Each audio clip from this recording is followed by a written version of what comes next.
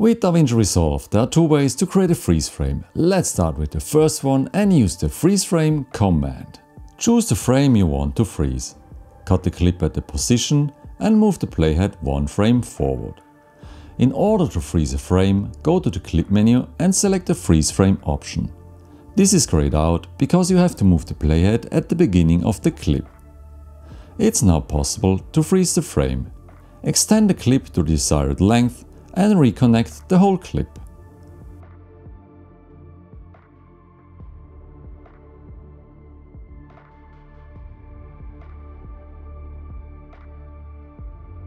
Using the second method is much smarter. Select the clip and open the menu Retime Control. Now go to the frame you want to freeze and open the Retime menu. To choose the freeze frame command.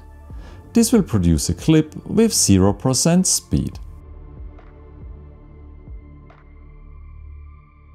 This way you can easily experiment with different freeze frame positions without cutting and expanding the clips.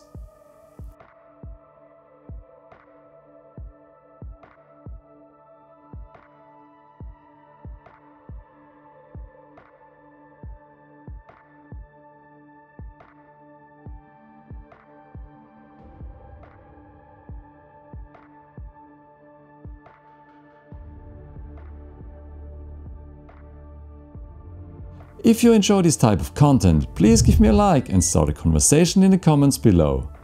Thank you for watching and I'll see you in the next video.